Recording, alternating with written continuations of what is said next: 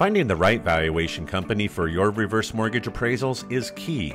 Now, one of the most trusted teams in reverse appraisals is back with a new name, Atlas Valuation. To learn more, visit atlasvms.com or call or click on the banner below this video. Partner with Atlas today. The world needs dreamers and the world needs doers. But above all, the world needs dreamers who do, writes renowned author Sarah Ban Breathnach. Next Monday, we know, is a banking holiday, but more importantly, it's in honor of the late and great Dr. Martin Luther King Jr. And that led me to reflect on the lessons that we can learn from the man who is considered the largest icon of the civil rights movement here in America. So here are 6 life-changing lessons that we can learn from Dr. King. And first is, evil cannot overcome evil. In his first book entitled Stride Toward Freedom, King writes, "Nonviolent resistance is a courageous confrontation of evil by the power of love." And King credits that concept of nonviolent resistance to Henry David Thoreau's essay on civil disobedience and his exposure to the teachings of Mohandas Gandhi. Now, the power of nonviolent action became pristine clear to King during the Montgomery bus boycott of 1955. Second, dare to dream.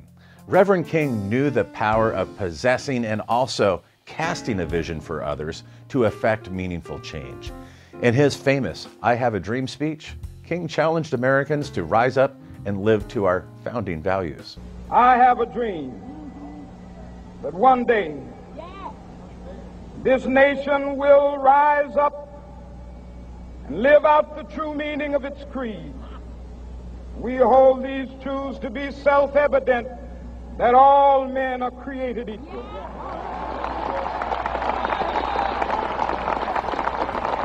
The third lesson from Dr. King is, don't judge others based on their appearance. Now, to some varying degree, I think we're all guilty of this, but thankfully this world is filled with variety. Different people, races, creeds, and religions. And that challenges us to practice treating individuals not based on their appearance, but on the content of their character. Fourth, the value of perseverance and pushing through. Every great cause, mission, or plan will have its setbacks and moments of deep discouragement or despair.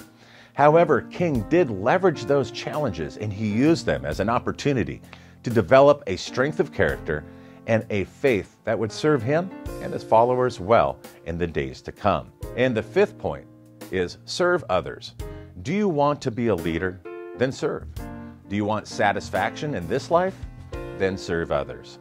Finding how you can step up and not only see the needs of others around you, but to meet them, that's a sign of one's strength of character. And lastly, our 6th lesson from Dr. Martin Luther King Jr. is, take a stand. What do you do when you see injustice around you? To remain silent only makes you complicit. It does take courage to speak when all others around you remain silent. So where can you stand for what is right in your personal or professional life?